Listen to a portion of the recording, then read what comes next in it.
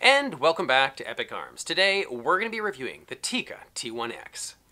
So the Tikka T1X is really a versatile little rifle. It's got everything you're going to be looking for if you want a little hunting rifle, but also it's going to be pretty amazing for Rimfire PRS. While in its basic configuration, it doesn't really scream anything special, but once you chassis this baby up, this could be the ultimate Rimfire PRS rifle. And that's actually what you're going to be looking at later. So I'm going to complete the review on it in its basic form, but ultimately this is going to go in an MDT XRS chassis.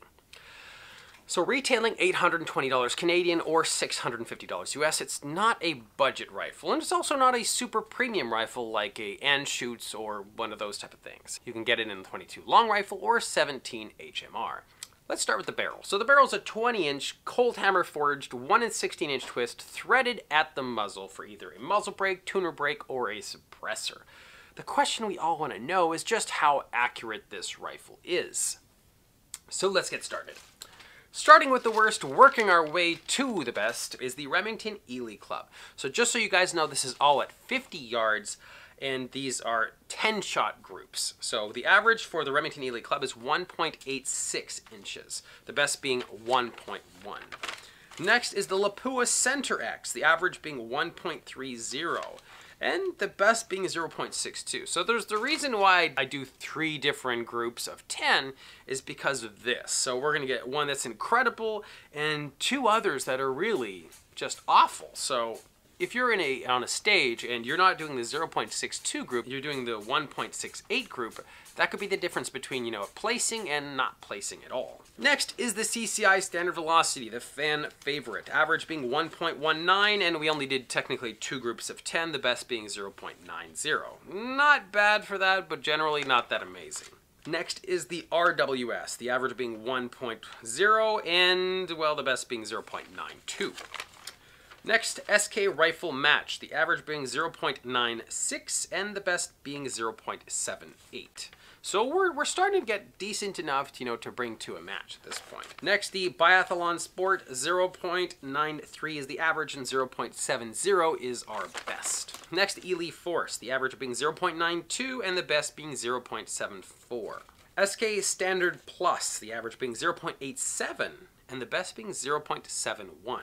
So this is really pretty darn good. This is what I would bring to a competition if I didn't have a better group than this. The SK Long Range Match. So the average being 0.76 and the best being 0.61. So these were all below 0.9 inches at 50 yards. So that is incredible. These are some really, really good groups. This rifle really impressed me in terms of accuracy. This is what you're going to want in a match.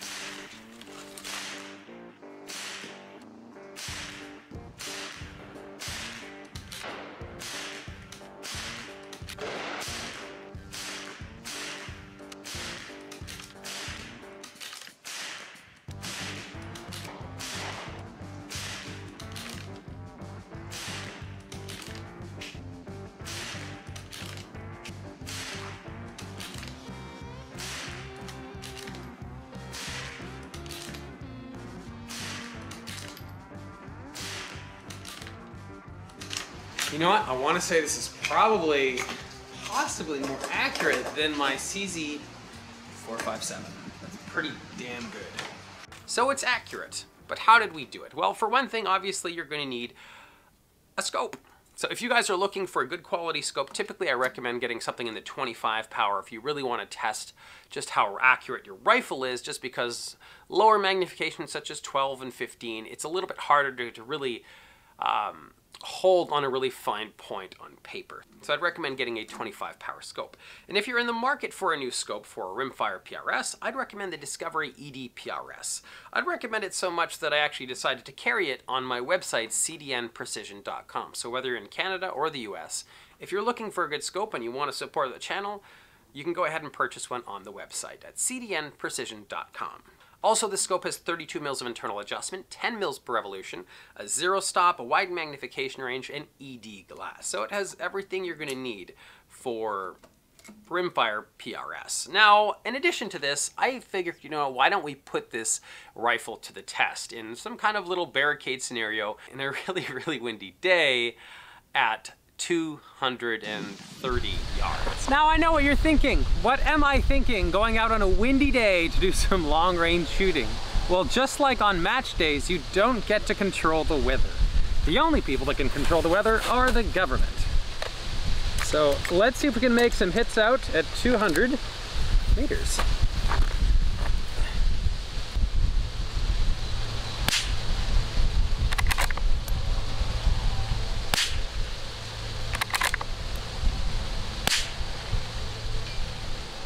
Hit it! It only took like 4 shots, but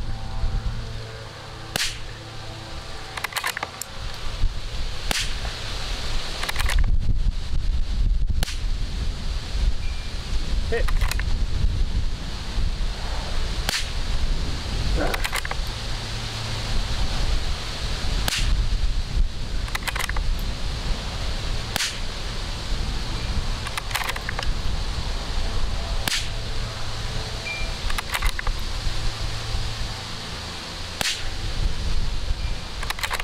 There we go.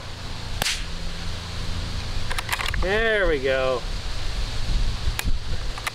Now I hope you're able to see those last ones because they were all impacts. Now, on top of that, I figured, what's a good rimfire review without doing some extreme long-range rimfire? Now, I know, I did change up the stock for this portion. We have it in the MDT XRS chassis. Now, this isn't your basic MDT XRS chassis. This one has the upgrade. So this is like the MDT XRS Elite. So this has the enclosed fore-end, so it gives you an ARCA rail on the bottom, so you can technically shoot off bipods. So that's just makes it so much more convenient. You can do a lot more with it, and you have extra M-locks on the top. In addition to that, it has the vertical adjustment butt pad. So normally having the vertical adjustment on a chassis is something you see on $1,000 chassis. This one you can kind of do the upgrades as you see fit, so it's really awesome. Oh, and also for the extreme long range that you guys are going to see in just a moment, we added a 40 MOA Picatinny base, while for the 50-yard groups we were just using a 20. I wasn't going to upgrade the base unless this rifle showed itself to be very capable. Anyway, let's go do some extreme long range rimfire.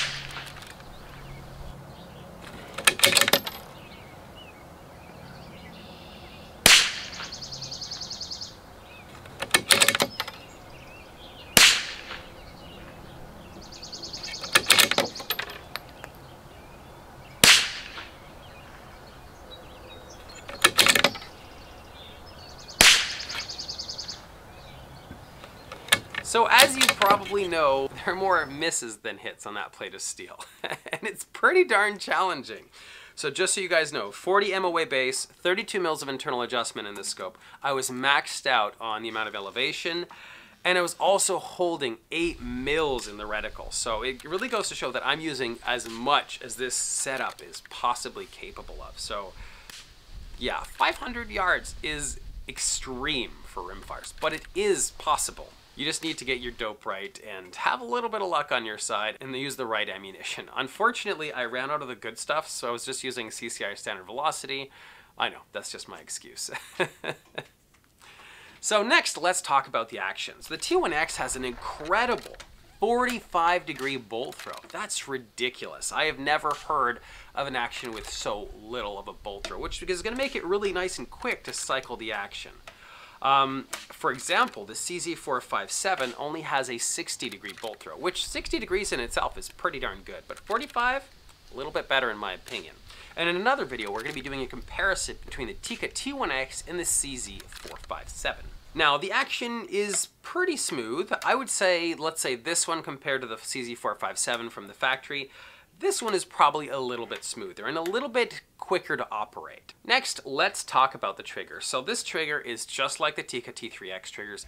It's super crisp. It breaks between 1.5 and 5 pounds with about a 0.1 pound variance. So it's really, really consistent. Why Tikka doesn't decide to make aftermarket triggers for other rifles is kind of beyond me, because they have the quality on par with many aftermarket, triggers. So they're doing an amazing job, and there's no creep whatsoever in this trigger. Next, let's talk about the stock. So the stock is very basic, as you can see here. I do have some complaints. So if you look at this grip, there's that little cutout here on the side. It is interchangeable. Now, the one that comes with this is not this one. This one's slightly fatter. I was doing the groups at 50 yards with the original one, and my wrist was sore after all of those groups. I decided to swap it out for the other Tikka fatter grip that comes with the Tikka T3X varmints, and also you can buy it in basically Cabela's or any store. So if you wanted to make it a bit more ergonomic, if you have a large size hand, this is what I'd recommend for you to get. And also it's a bit more vertical, so it's a bit more comfortable for shooting. So we have sling swivel studs on the front and back, obviously. It takes 10 round detachable magazines, and I've found them to be quite reliable, and they seem to not quite fall freely. So if I was in a match, personally, I'd prefer something that falls freely, while this one, it tends to like just catch it just like that.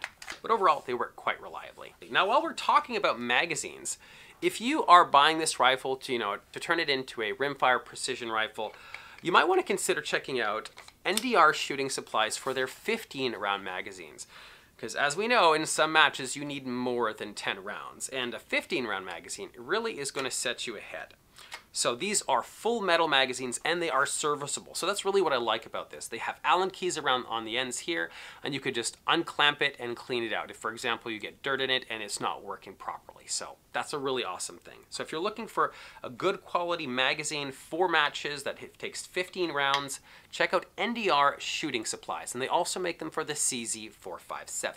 Next, let's talk about aftermarket support.